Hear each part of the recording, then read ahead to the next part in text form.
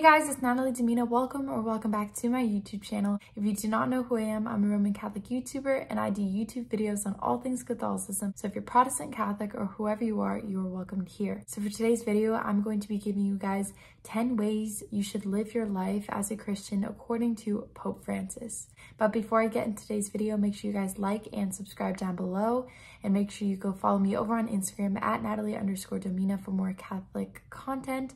And down in the description, you can sign up for my monthly newsletter over on my Linktree, and make sure you go listen to my podcast, Sign of Contradiction with Natalie Domina, over on Spotify.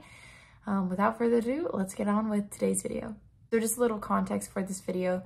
I stumbled across the resolutions of Pope Francis for 2015, and I thought it would be really interesting to make a video on them. According to Pope Francis, what he thinks is important that we should resolve to do this next year. I'm going to go in depth in each one of them, explain how you can do that. So stick around and I hope you guys enjoy. So the very first one that he puts on the list is don't gossip. I think many of us fall into this trap, whether in our school community or workplace.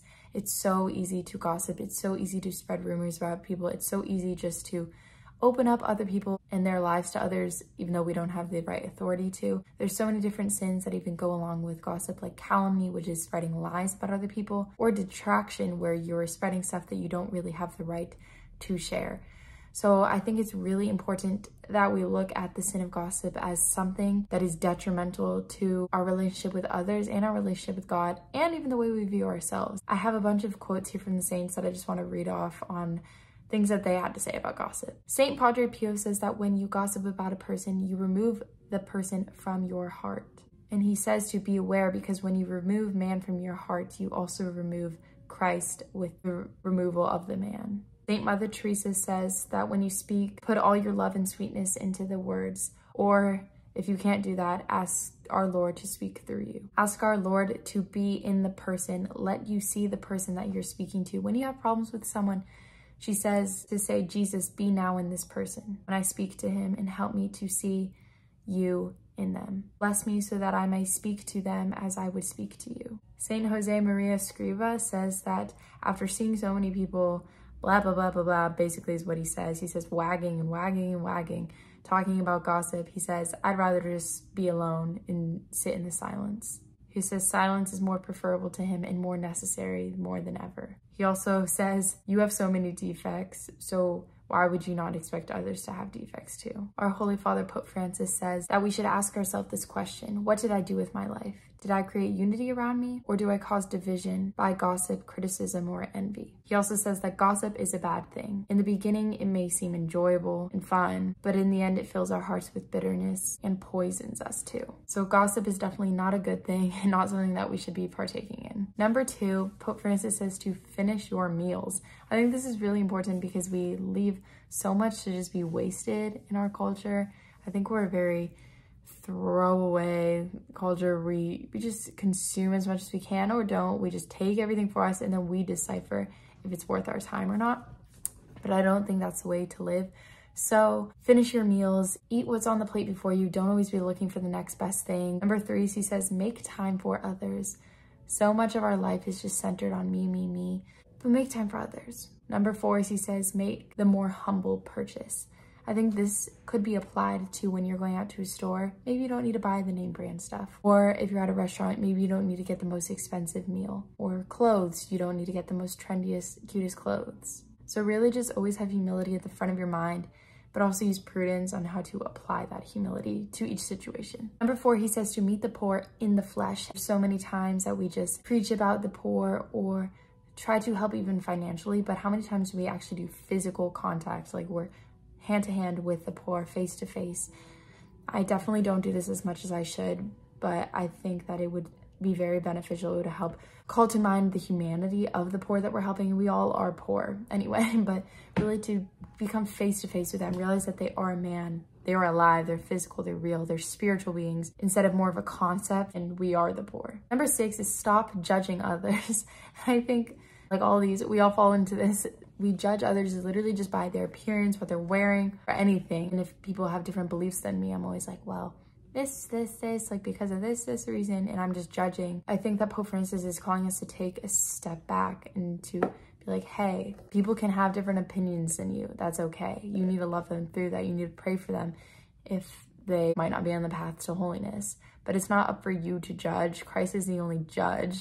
We are the same as everybody else, fallen human creatures. So we have no right to judge others. Yes, we can judge their sins and we should pray for the people, but we have no right to judge them and why they choose the things they do, because why do we choose the sins we do? I don't know. Evil isn't logical. Number 7 I really like is befriend those you disagree with. I think many times we try to polarize and to start little groups of slander maybe, or calumny or gossip, whatever you want to say. When you don't like someone, you just want to create these little sections and stay away from that person.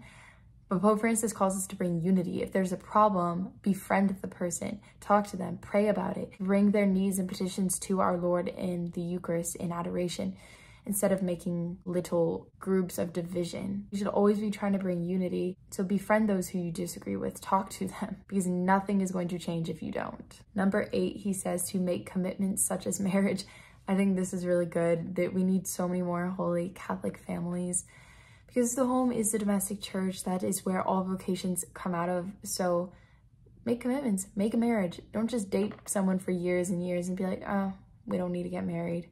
Just get married, or else you shouldn't be with a person. So anyway, dating. So get married, just make decisions. I mean, obviously off of God's will, follow his will.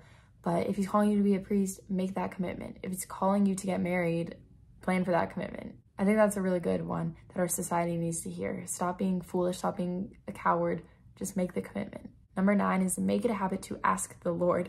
So many times when someone asks us something, we say, oh, let me ask my mom first, let me ask my dad. But how many times do we say, hey, wait, let me ask my Heavenly Father? Not that often. So make a commitment to ask the Lord, make it a priority that his will is first in your life, no matter what. No matter if it makes you feel good, no matter if it makes others feel good, no matter what. If it's his will, then it's good for us. And it actually will be so much infinitely better than any of the other plans that we have. And number 10, he says to be happy, be joyful, love virtue, love doing the right thing, love following God's will. It's really important to remember that love, yes, it can be hard in the beginning, but true love, true perfect love is love that you do at ease and that is easy. If we think that it was so hard for Christ on the cross to do what he did, then it wouldn't be true love, because true love, no matter what, like outside circumstances, beating our Lord, that doesn't even matter, because he's doing it with ease and love. He's submitting to the cross because he loves us, and it's so easy for him to, because he just loves us that much.